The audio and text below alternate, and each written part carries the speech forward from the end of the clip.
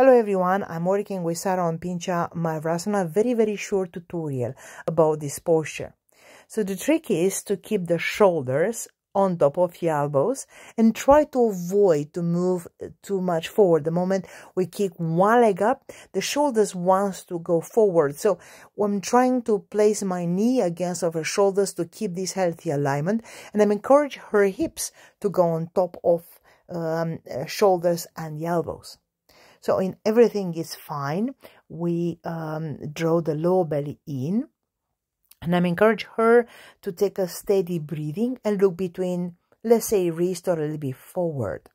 So observe the toes, the knees, the hips, shoulders all in alignment, all in control. It's a nice, funny arm balance and will create us stability and strength into our practice.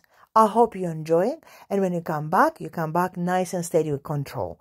And hopefully I'll see you soon for other tutorial.